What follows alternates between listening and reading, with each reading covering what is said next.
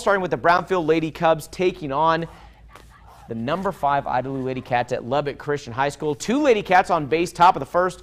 It's hit to Ashley Nicole Gutierrez at third. She steps on the bag, turns the double play. We are still scoreless early. Bottom of the second now. 1 Lady Cub on. Castillo unloads, gets all of this one to center. A 2-run home run. The Lady Cubs are up 2-0 on just that one swing. Runs coming at a premium. Idalou's Bella Arguello doing her damage at the plate today. She singles through the middle.